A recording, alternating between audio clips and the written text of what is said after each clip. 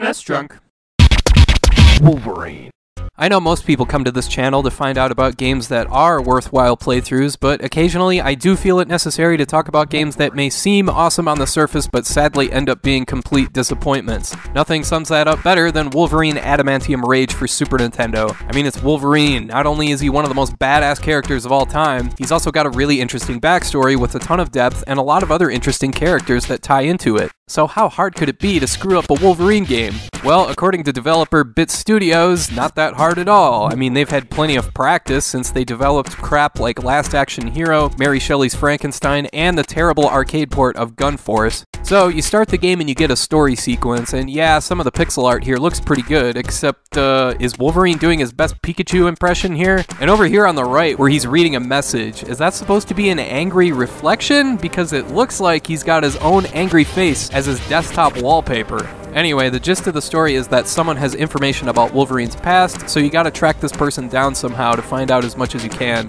That's when the game starts, and that's when you get your first taste of the controls. It's a classic case of a game trying to be too cute. For one thing, pressing up on the D-pad has Wolverine do a diving roll. What is that? B jumps, Y kicks, A punches, and X attacks with your claws, with L being a backhand and R being a berserker claw attack.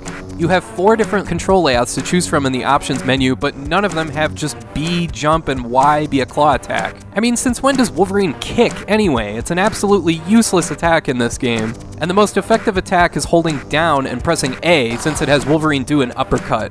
You get 1 life to slog through 11 levels of this game, and there is a password system here, but apparently you only earn a password every 2 levels or so? What's up with that? Each level places you in a huge area where you have to destroy a certain number of enemies in order to proceed, with the number being listed on the bottom left. What's incredibly frustrating about this is that the game does not tell you which enemies will reduce that number. None of these gun things count, but this big thing in the middle does. Some of these guards count. They respawn like crazy, so if you've already killed that particular guard, he won't count twice. But how in the hell am I supposed to keep track of the ones I've killed? They all look exactly the same. Plus, all these areas have these blind jumps where you just fall and you have no way of seeing what's coming your way. The biggest problem overall is that there is a terrible imbalance between Wolverine's range of motion and the enemy patterns that you have to deal with. For instance, when you press left or right to move, you put your head down and charge in that direction. I mean, what the hell? And the jump is just atrocious. You just float in the air like you're bouncing around on the moon, leaving you totally vulnerable, and the diving roll is especially useless. Why would you ever use this when you take damage one way or another every time? It's a classic case of a complete mismatch between a character's abilities and the level and enemy design. What makes this game even worse is that it's such an awful representation of the source material. Wolverine is supposed to be a total badass, but it takes him like 10 or 12 hits to defeat these randos? Come on. The goofy sprite animation doesn't help either. I already pointed out the running animation that makes him look like an idiot, and here he is losing his balance like he's Bubsy or Lester the Unlikely. That really sums up the entire approach the dev team took to this game. There's nothing here within the game itself that makes it seem like a Wolverine video game. All the settings, backgrounds, and enemies could have been taken from any generic action platformer.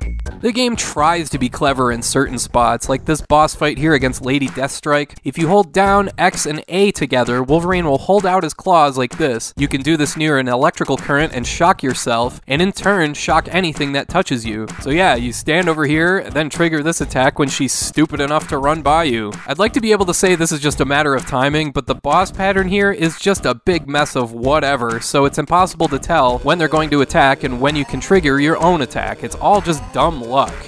Okay, I will say there are some positives in this game, so it's not completely irredeemable. For instance, climbing walls and ceilings with your claws is pretty cool. Also, the percentage you see in the upper left is your health, and it automatically replenishes over time, a good representation of Wolverine's mutant healing ability. So you may just get 1 life to beat this game, but you can stop for a minute and heal up anytime you want. However, according to the manual, there is an invisible timer that is always ticking down. LCD, an android doll from the Wolverine comics, is constantly after you, and when she's nearby, a timer will come up and you've got to get moving forward or you're dead. I have to admit, I actually kinda like this. It gives the game a unique sense of urgency, and it'd be pretty cool if the rest of the game weren't such a dumpster fire. I do have to mention the music as a positive as well. Check this out.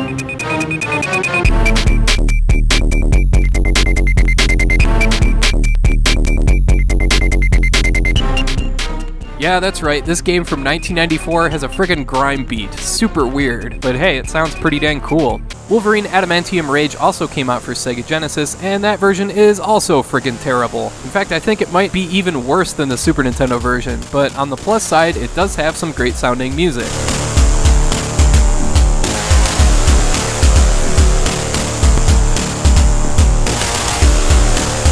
So yeah, I really wanted to like Wolverine Adamantium Rage. I mean, Wolverine is one of my favorite characters in anything ever, but this game is just awful in so many different ways. From Wolverine's goofy animations, to his floaty jump, to the enemy patterns, to enemies taking like 10 or 12 hits to destroy, it sucks. If there's any positives to glean from playing this, it's that this game is one of the best examples of how graphics, music, and presentation won't amount to anything if the gameplay itself is awful. Avoid this game at all costs. Alright, I want to thank you for watching, and I hope you have a great rest of your day.